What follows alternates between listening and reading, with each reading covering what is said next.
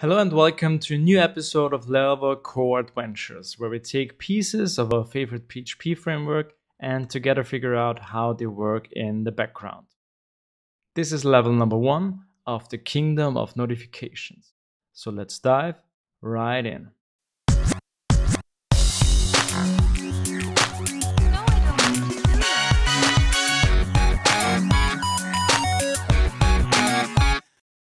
Today in this new adventure we start exploring Laravel's notification system. So sending notification is part of almost every modern application, and I'm super happy that Laravel provides this beautiful, easy to use but also flexible system for us. Let's give it a try and let me show you what I mean. By the way, this is the brand new Laravel website, which I just think looks amazing. So great work here. So here in our application, let's assume that we want to send monthly reports to every user.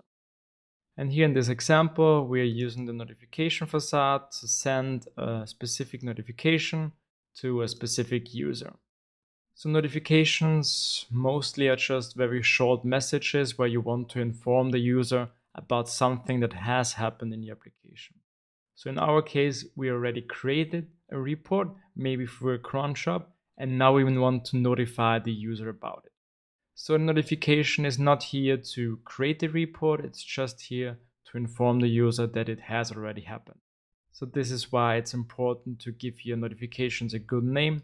In this case, we tell the user about that the monthly report has already been created.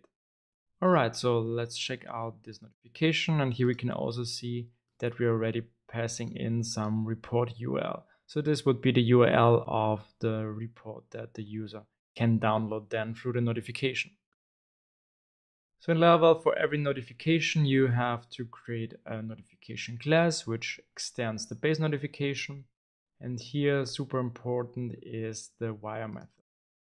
With this method, we're defining through which channel or driver we want to send this notification.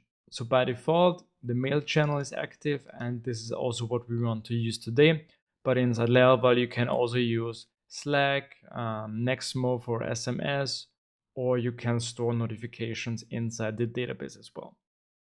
But today we want to concentrate on sending an email. And then for every channel you want to use, you have this to method. So toMail is responsible for the message that you want to send via mail. If you want to send a message with Slack, then the method would be called toSlack. And here we are returning the message that we want to send through this channel.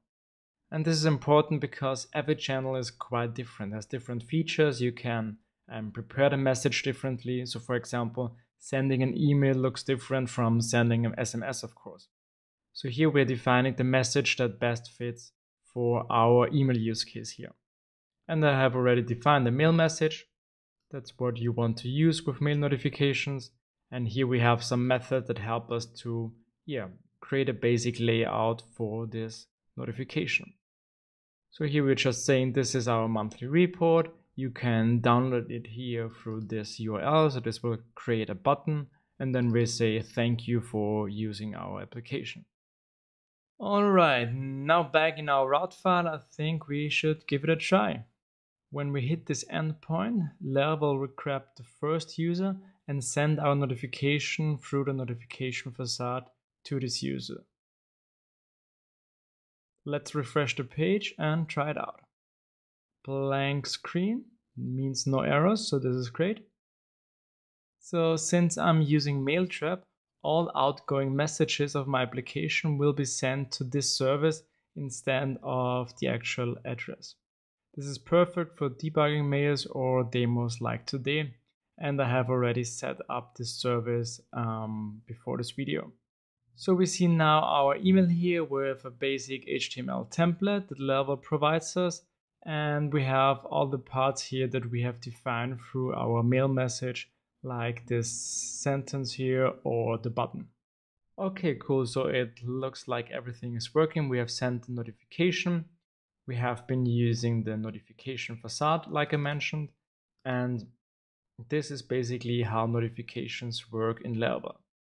In the next videos, we are going to dive into the core to check out how the notification system is implemented inside of Laravel and how this notification facade that we were using here is working.